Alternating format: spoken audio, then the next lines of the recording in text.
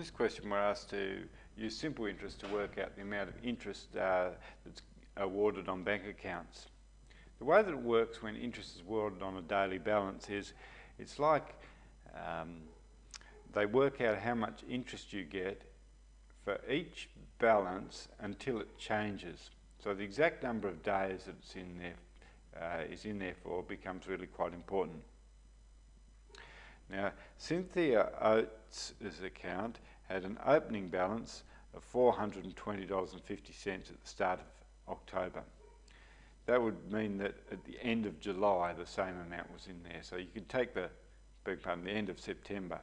You could take the opening period as being from September the 30th up until whenever her balance changed. Now, it was that amount, $420.50, at the start of the period, and it didn't change until October the 16th.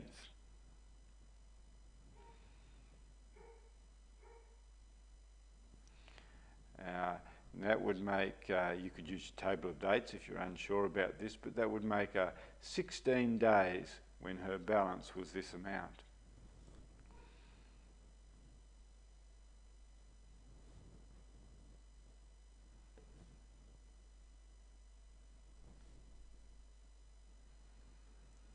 We can work out how much interest she gets on this amount for 16 days.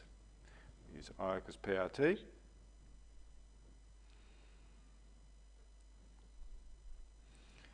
The amount invested was $420.50.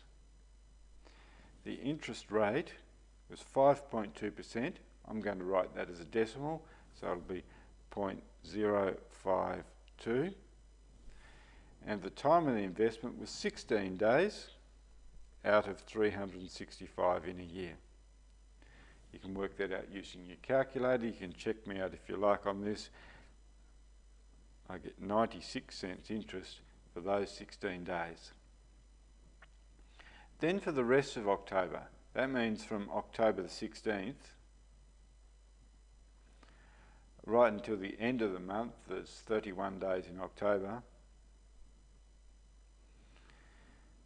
31 minus 16 is 15 days. The amount had changed because she put in another $300 here on the 16th. So 300 added on to that 420 that's already in there will give you $720.50. And that was in there for those last 15 days until the end of October, or 15 days with a balance of $720.50. You can use I equals PRT again to work out how much interest you should get on this $720.50 for 15 days.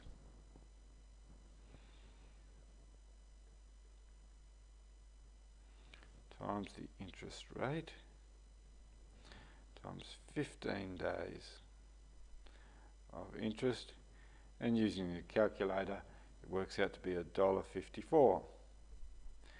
Question asked you how much interest would be added at the end of the month. At the end of the month, all the interests for the various different periods get added together and we'll come up with a total interest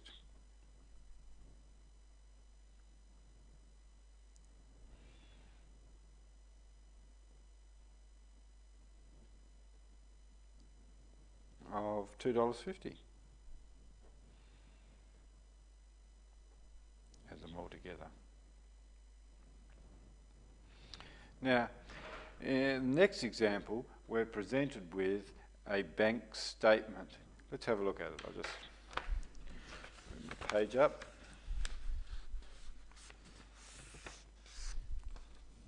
It's a very similar sort of question. It's just a presentation difference here. What we have to do is work out for how long the account had the different balances in there, and then use I equals PRT to work out the total amount of interest.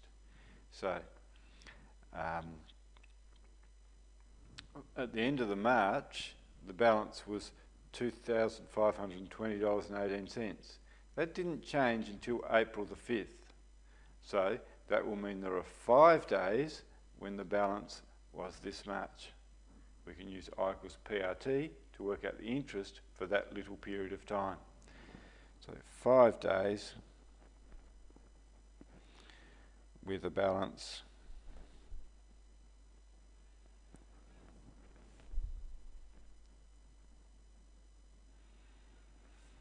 I equals PRT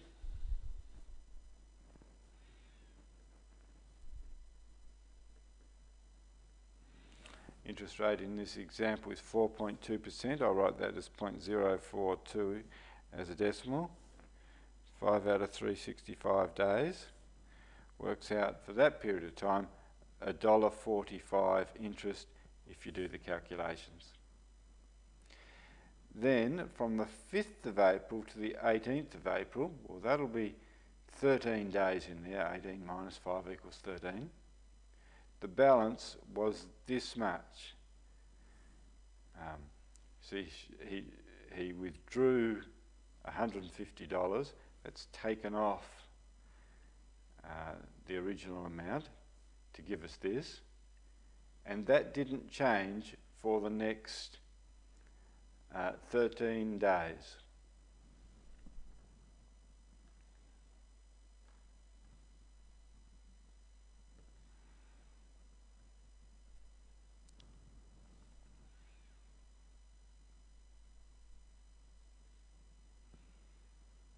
We can use I equals PRT to work out how much interest he should get for those 13 days.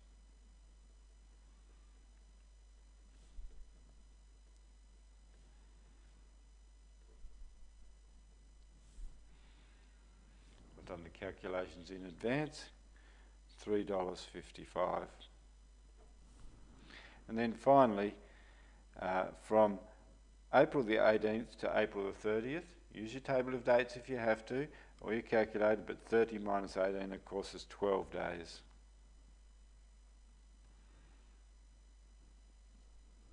12 days with a balance of this much.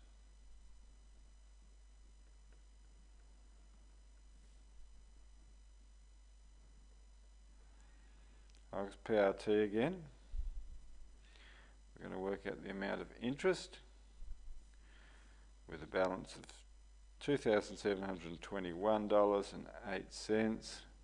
Interest rate 0.042 for 12 days. Turns out $3.76 interest if you do the calculations.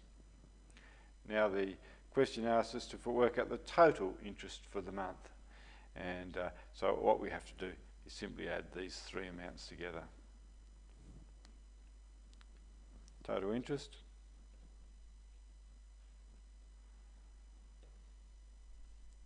$1.45 plus $3.55 plus $3.76, and we'll get $8.76 interest.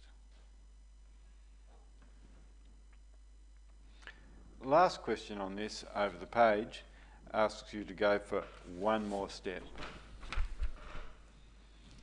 and it asks you to actually prepare the bank statement. Okay.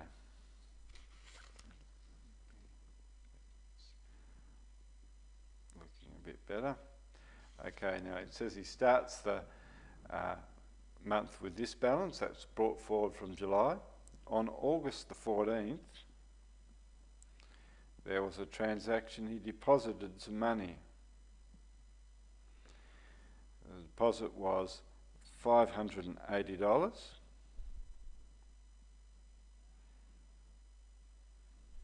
Now if that was his former balance, he puts in $580, he'll have $2,933.80. Then on August the 17th, there was a withdrawal.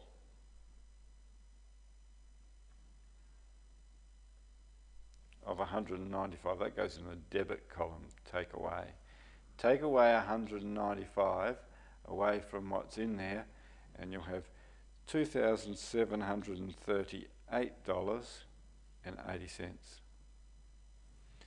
Now what we have to do is we have to now work out how much interest he gets added at the end of July, the end of August.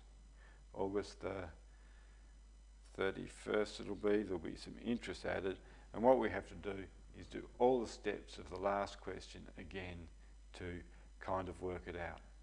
So let's see if we can go through as quick as we can. July the 31st to August the 14th is going to be 14 days. With this much balance, it was this much all the way through, it didn't change until August the 14th. So that's 14 days with a balance of $2,353.80. You can do the calculations for I equals PRT there. I'm going to just leave a little bit of space and come back and do it in just a moment. Then from August the 14th to August the 17th, well 17 minus 14 is 3 days. And during that period of time, the balance was as it was for August the 14th.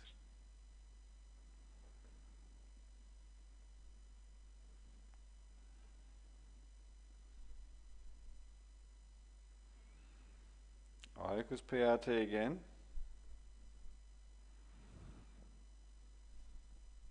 We'll do some calculations in a moment.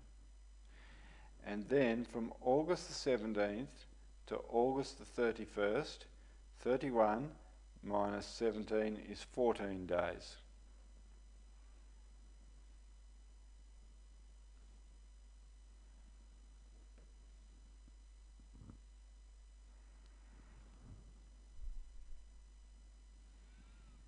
$2,738.80.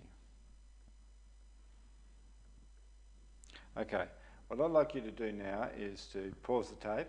I'm going to pause the tape too. Let's do some calculations and see if we can come up with the amount of interest which should be added at the end of the month. Okay, how did you go? I got interest amounts of $4.29, $1.15 and $4.99, making a total of $10.43. You can enter that up here as the last transaction for the month. Interest was added, it goes in the credit column, $10.43. You can add that to the balance already there to find his balance at the end of the month. $2,749.23.